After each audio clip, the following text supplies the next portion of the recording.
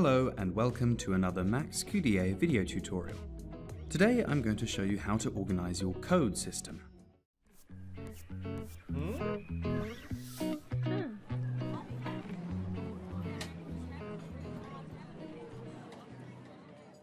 As you might already know, if you click on this button right here, or press Alt-N, you can create new codes.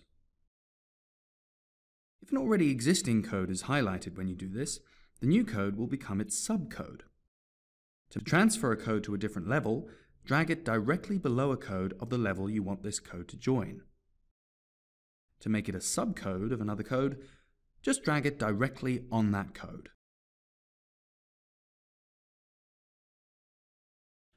To merge two codes, including their coded segments, just drag one of them on top of the other, right on this rectangle here where it says Merge. To copy or move the coded segments of a code, you can also right-click on the source code, select the respective option in the context menu, and then insert those segments for a new code like this.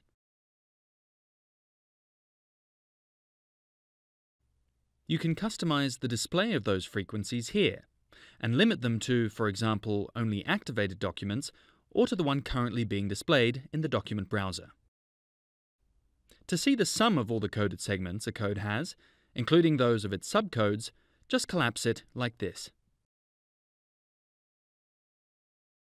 To change the color of a code, you can either choose one of these default colors right here, or choose between millions of new colors here.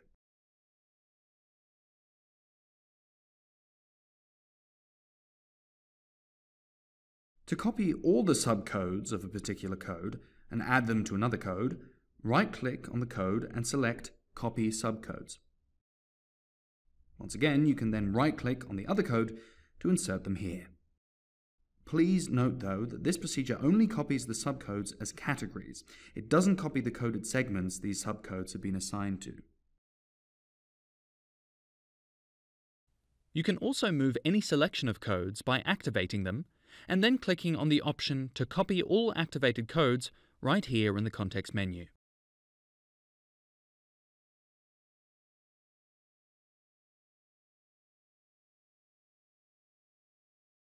By right-clicking on a code, you can arrange its subcodes in alphabetical order, or by their frequency.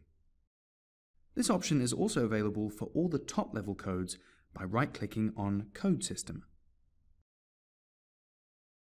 In the default view setting that we're looking at right now, the tree-like hierarchical structure offers you a pretty clear overview of your codes. However, the details of each code are hidden.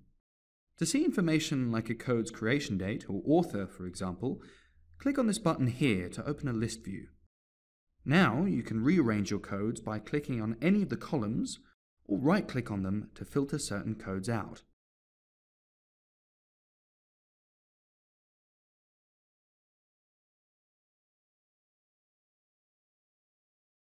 If you want to rearrange your code system outside the standard hierarchical structure, you have several options available to you.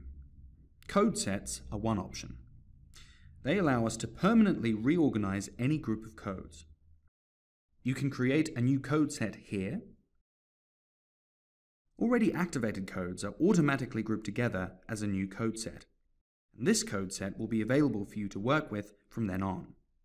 You can also add new codes to an existing set at any time via drag and drop. MAXQDA also lets you reorganize your codes in a two-dimensional environment called creative coding.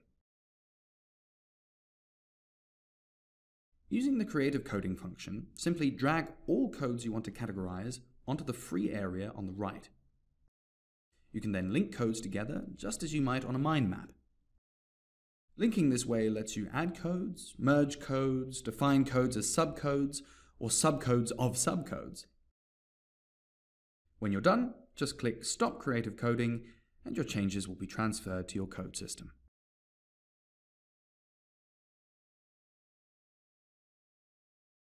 If you want to export your codes or your code system, for example for the appendix of your research report, use the Codebook export function, which you'll find in the Reports tab. You can customize this codebook by using these options that appear. In addition to providing an overview of your code system, it also creates a list of all your codes, including the code memos you have assigned, within which you may have recorded your code definitions. And if you'd like to transfer your code system to another MAXQDA project, MAXQDA lets you export it in its own unique file format. You'll find this option in the Codes tab.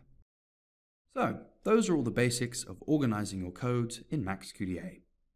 Thank you for watching, and we wish you continued success with all your projects.